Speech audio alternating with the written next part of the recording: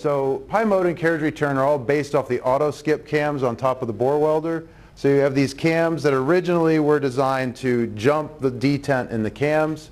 Then we realized that we could weld back and forth inside the cams from 0 to 180 degrees, and that was great for welding out of round bores or fixing out of round bores.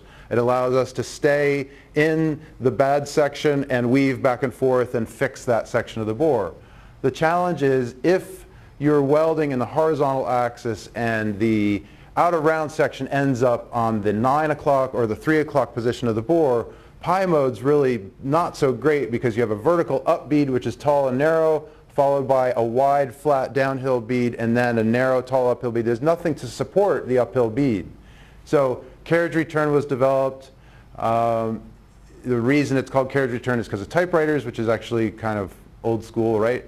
So you weld, weld, weld, and then it runs back to the original starting point while stepping, and then it welds in the direction that it originally did. So you have a vertical up, vertical up, vertical up, or vertical down, vertical down, vertical down, depending on which direction you put the rotation of the bore welder in.